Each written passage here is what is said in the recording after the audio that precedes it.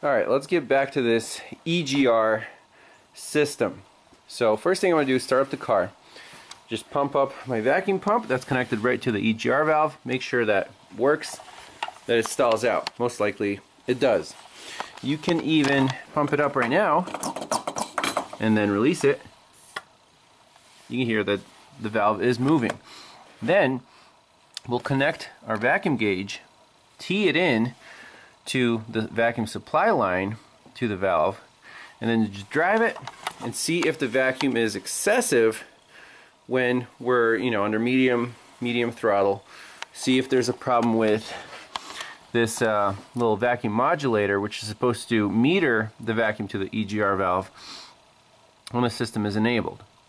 And that's based on your throttle opening, the load of the engine, and also the exhaust back pressure. There's a hose that comes to the bottom of the modulator right here that's connected to this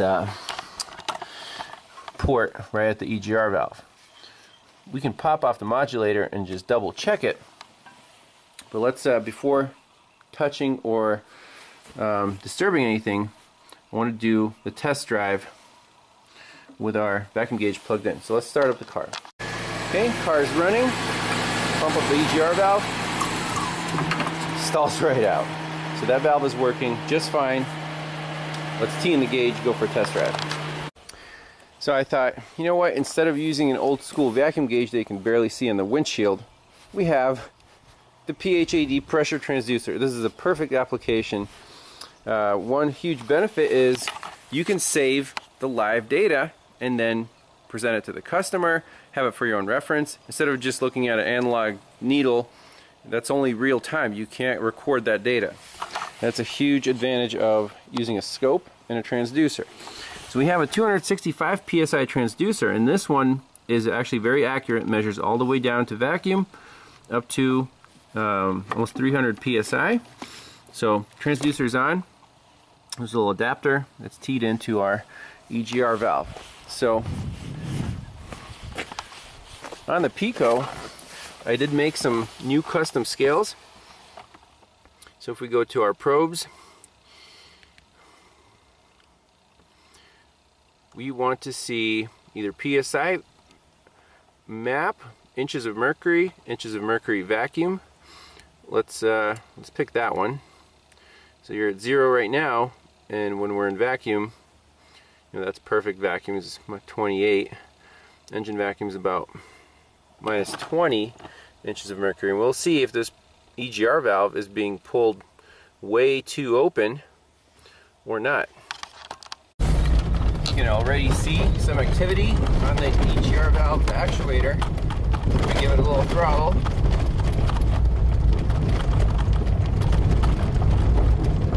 There you go. That's pretty neat. So the system's working. And I want to see if that, under medium throttle, if that vacuum is excessive, it means we're getting too much EGR flow. Okay, so got to capture kind of medium throttle acceleration up to 3,000 RPM. And you can see the vacuum supplied to the EGR valve is slowly increasing, only to 4 inches of mercury, so not that much. So the car, again, it's a very, very light, maybe a little surge. It's hard to reproduce, and the car is always accelerating, so you have to slow down and start over. We could go up the mountain, but that requires more, full throttle. It's a pretty steep grade, so the EGR might not even be active there. We need a kind of a constant, not too steep of a grade to test this system out. So what I want to do is now pinch off the vacuum line and see, go up a grade here like 45 miles an hour and see if there's absolutely no surge, and we can repeat that with the valve or with the line unpinched. See what happens. So with the vacuum line pinched off, basically no noticeable difference. I think it occurs at a very specific load, long grade, a very specific angle. So you give the car back to the customer, just with, the car is not perfect, the wheels are a little shaky, the It rattles and the axles are worn out. So all these vibrations kind of mask what the customer complaint may be. Maybe you can't reproduce it. It's kind of a spinning your wheels. But I really don't think that the EGR system has anything to do with anything. There's no real surge that I can feel, even going up, you know, that grade at 50 miles an hour. We could take it up the mountain, see if it does anything weird. But so went up the mountain and tried to keep the car, you know, overdrive off in that zone where the EGR valve is as open as it can be, just judging by the vacuum supplied to that valve. So yeah, there's a little bit of something there. We'll try to do it again. It's really hard to keep it in that zone. So I decided to take the Celica on one more test drive because, you know, I hate giving the car back to the customer with no clear answer. So I took it out on a straighter, you know, road with rollers where you can keep up 55, 60 miles an hour, and going up the little grades, it over the wheel hop. I even rotated the tires so the little bent wheels in the back. You could feel a little surge, not a smooth, you know, Toyota butter smooth power band. So I did the same route with the EGR line pinched off. Perfect. I mean, it like gained 20 horsepower right in that sweet spot at 2,000 to 2,500 RPM under, you know, like half throttle. No more surging. Amazing, just smooth, butter smooth acceleration. So the customer, I know, is going to be very pleased about that. The question is, why is the OEM EGR system making the car drivability? You know, it's affecting it. I checked everything in the system. Everything is stock OEM, fine. You know, the vacuum little transducer or the vacuum modulator, everything's fine. You saw in the scope that the vacuum was not excessive. So I think the only thing left here is the spring, the return spring in the actual EGR valve. Might be getting a little weak. I mean, it lives right in the engine, has hot exhaust gases passing through it. Over 25 years and 230,000 miles. I think that spring got a little weak, and the valve is just opening a little too far under that modulated vacuum. That's my only hypothesis, and no, this car is not getting a new EGR valve. We're just disabling it, and it's going to drive even better than with a new valve. The customer, obviously, you know, it's kind of a budget car. He's like, you know, whatever it takes to make the car drive fine. I'm not worried about there's no emissions inspections or anything. So I think we're just gonna block off that vacuum line, and there's a no parts required fix to make the car drivability so much nicer. Real world solutions. I mean, what else can you do on a 25-year-old beater Toyota? So I think we'll leave it at that. Maybe for the bonus footage I'll show you the final repair, but that's it for this one. Thanks a lot for watching, and we'll see you next time. Bye-bye.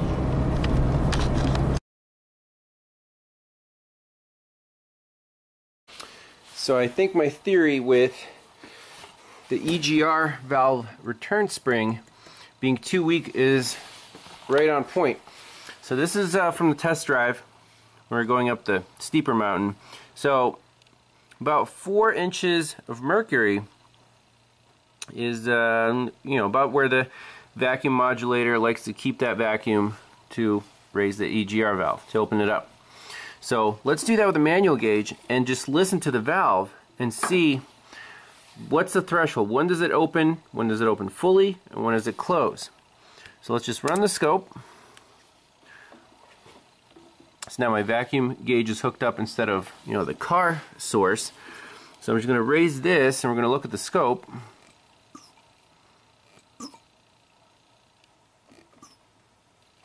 Right about there is 4 inches of vacuum. The gauge is fairly accurate, about 5 inches of vacuum. I'm going to slowly release it.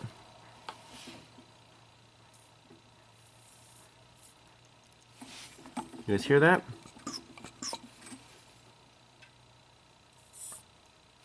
So that EGR valve, by the time you get to 4 inches of mercury, is fully open.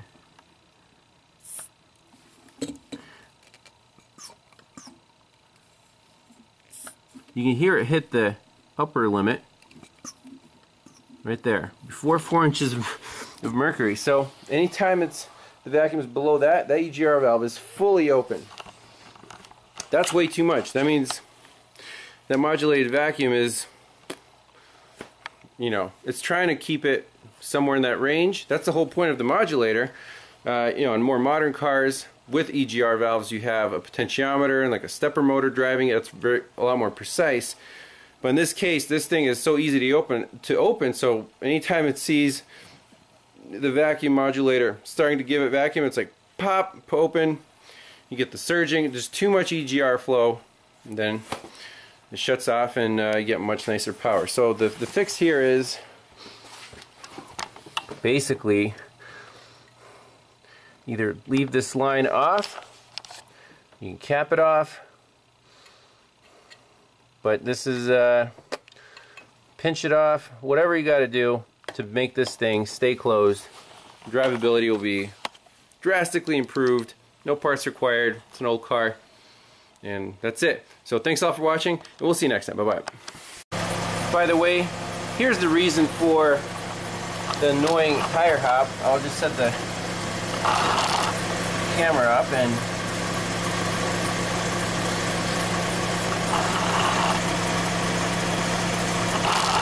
you see from the side. Boom, boom, boom. These tires are warmed up. They all have a massive unroundness. This one's even worse.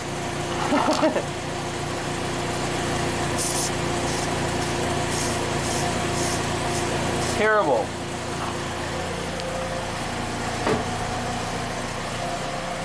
See, what brand are these? So people can avoid these in the future. No, these are Mastercrafts. The other ones are Sumitomo, I think. Touring garbage, just pure garbage tires. So I'm going to tell the customer, if he wants a smooth ride, get some decent tires.